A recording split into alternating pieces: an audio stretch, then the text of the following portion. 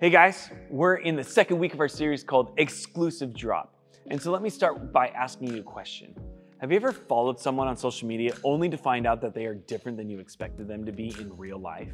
You and I know that you can hardly tell everything about someone based on outward appearances. And it's possible that maybe, just maybe, it's the people that we underestimate most who can add the most value to our lives. And if you've ever wondered how to tell who someone really is, then stick around because we're going to talk about it. And so check out this video to help me explain what I mean. A while ago, there was a trend going around where hyper-realistic looking items were actually made of cake. The point is, on the outside, it may look like one thing, but on the inside, it's cake. But that's what makes them so intriguing. Your eyes tell you one thing, but the reality is totally different. So on the outside, your eyes tell you one thing, but in reality, it's totally different. And we can do this with food, sure, but the truth is we use what we see to draw conclusions about all sorts of different things. But maybe more than anything else, we do this with people. In fact, studies show it takes us just 7 seconds to make a first impression. And you can be sure that's a large part of what first impression is based on how someone looks. And it makes sense why we do this. Our brains like categories, we like labels, and the faster we can put someone in a category or a group, the less work our brains have to do.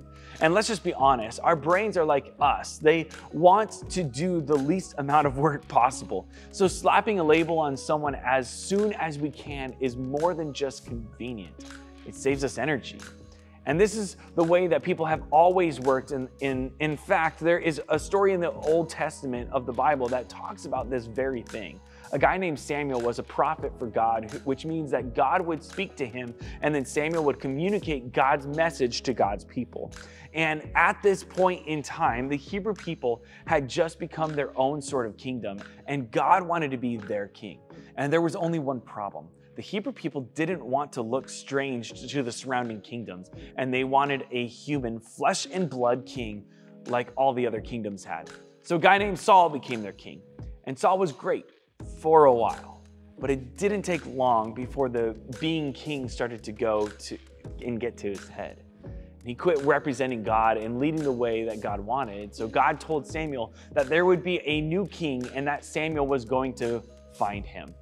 And the only problem was God had not been very specific about who this new king would be, only what family he would come from. So Samuel heads to that family, Jesse's family, to find the next king of Israel. And here's what happened in 1 Samuel 16:5. When they arrived, Samuel took one look at Eliab and thought, surely this is the Lord's anointed one. In other words, Jesse's son Eliab looked like he could be the king. And this son had to be the one God wanted. But the author of Samuel says in 1 Samuel 16, verse 7, but the Lord said to Samuel, don't judge by his appearance or height, for I have rejected him. The Lord doesn't see things the way you see them.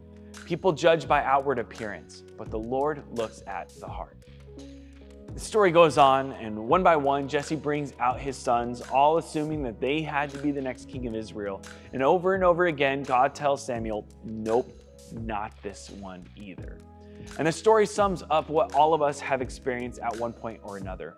What we see makes us draw a conclusion that ends up being totally wrong.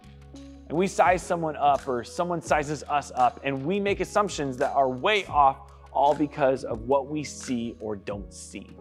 And Samuel did it, and Jesse did it. They missed what God could see. The problem is you and I do this all the time. We make comparisons and we size others up, and we think that what we see or what we believe is the standard and it has to be right. But the truth is God's judgment, God's standard is the only one that matters, and God doesn't make quick assumptions about people. So when we look at ourselves and we look at someone else, we might see a world of difference, but what does God see? God's image in us and God's image in them. Which leads us to an even bigger question. Let me explain. We might deny that we judge or look down on someone, but there's one test that reveals how we really see someone. Can you gas up someone that you don't get along with? Like, can you, in all sincerity, find something to hype up and celebrate about someone you consider really different than you? Can you see the image of God in those who you don't like, those who annoy you? What about people who you feel like are less privileged? People who are more materially poor, people with different physical or cognitive ability or capability? How do you see the image of God in them? Even more, when you see someone who has it easier than you, who you think of as less oppressed or as having a more privileged life, does that make you angry or resentful towards them? Do you believe the image of God is there in the people that you dislike? And that's where things get a little more complicated, right? It's hard to accept that someone who devalues others has value themselves. So how do you handle knowing that everyone is made in the image of God, and it includes those who have done incredible harm to others, who have made you angry, or who have even just annoyed you? God sees the bigger picture, and you are invited to see others the way that God sees them. And the thing is that we can make a judgment about someone and be way off. But we can also make a judgment about someone and totally nail it. That person or that group has gotten it wrong and has done something they shouldn't and has rightfully earned the label that they have. But then even then, God sees something in them that we can't always see. What does God see? God sees that person as a beautiful creation and a person who was gifted the image of God. And let's be honest, that can be hard for us to accept. And there's a passage from the book of Psalms, a book that is considered a kind of poetry or even songs that is found in what we call the Old Testament, that talks about this idea. And this psalm was written by King David, the son of Jesse, that was chosen to be king after Saul. And he writes this in Psalm 139, 13 through 18. You made all the delicate inner parts of my body and knit me together in my mother's womb. Thank you for making me so wonderfully complex. Your workmanship is marvelous. How well I know it. You watched me as I was being formed in the utter seclusion, as I was woven together in the dark of the womb. You saw me before I was born. Every day of my life was recorded in your book. Every moment was laid out before a single day had passed. How precious are your thoughts about me, O God. They cannot be numbered. I can't even count them. They outnumber the grain of sand. And when I wake up, you are still with me. And it may be tempting to read that and relate to what David is saying, because the same is true for us. God made us. God is with us. We are God's complex workmanship, and God sees us as precious and valuable. But here's the thing. Those aren't just truths David wrote about himself to make us feel good about ourselves. Those things are true for everyone, even the people we might not want it to be true about. God is with the person that we don't like. God created your not-so-favorite teacher. God sees your annoying little stepbrother as precious. And in other words, knowing you're valuable to God is never meant to make other people less valuable to you.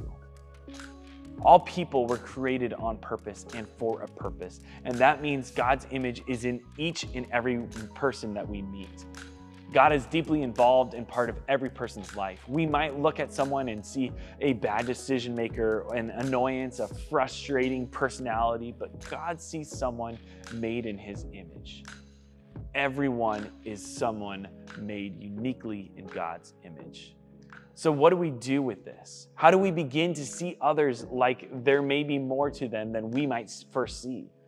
How do we begin to see others like they are made in the image of God? When it comes to our individual lives, we start where Jesus started, with love. Jesus tells us to love our neighbor, and these days our neighbor can mean an actual neighbor next door or our global neighbor. We are so much more connected now than the world has ever been before, which makes seeing the image of God in others, no matter where they are in the world, easier to do. Not only is loving our neighbor something Jesus asks us to do, it's something Jesus knew would not only be good for our neighbor, but good for us. When we withhold love or withhold acknowledging God's image in someone else, we end up missing out on how big God really is. It shrinks our view of God and limits our human experience. So here are a couple ways that we can do this well. Number one, get to know your close by neighbors. This could be your literal neighbors. This could be your desk neighbors in class, or even your school neighbor that you haven't talked to much. Start with their names, then strike up a conversation and get to know their families, their interests, their life experiences. Maybe you can start praying for them by name, or even ask them good questions to learn more about their lives. See if they have any needs that you can help meet. Be really brave and open yourself up to having them meet your needs too. And number two, get to know your distant neighbors. Get to know their stories, celebrate their culture, seek to understand their values. Find ways to learn from them so that you can see how they uniquely reflect God's image. Then, figure out the needs of your distant neighbors and find real, tangible ways to meet them. And here's the challenge. Think outside the box. Think geographically as well as generationally. Think socially as well as financially. Even more, the group identity that we are invited to as a church is more unique than anything else that we can ever get the chance to be a part of. Why? Because from the very beginning, Jesus established the church to be the most diverse community of people coexisting together, surrounded by and held together by God's unconditional love. And so when we work together as a church, we show the entire world how big God's love is for all creation, and we get to participate in the work that Jesus started here on this earth.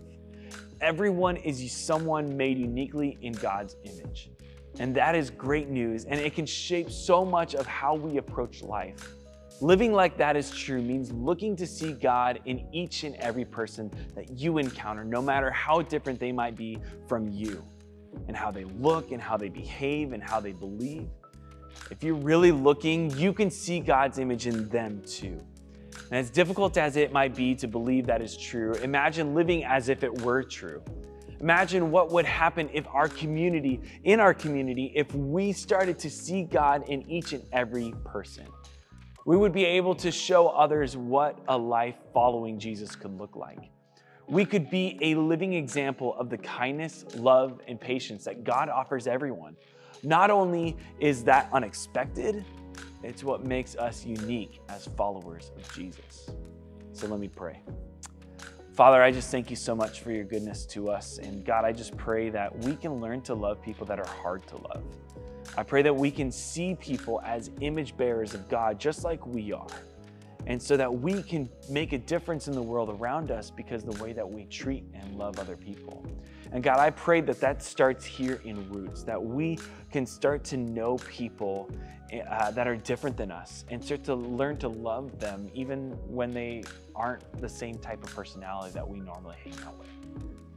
Help us love people well, Jesus. We pray this in your name. Amen. Thanks for watching, guys. We will see you guys next week. We are starting a new series next week, and it's going to be a party, all right? We'll see you guys later. Bye.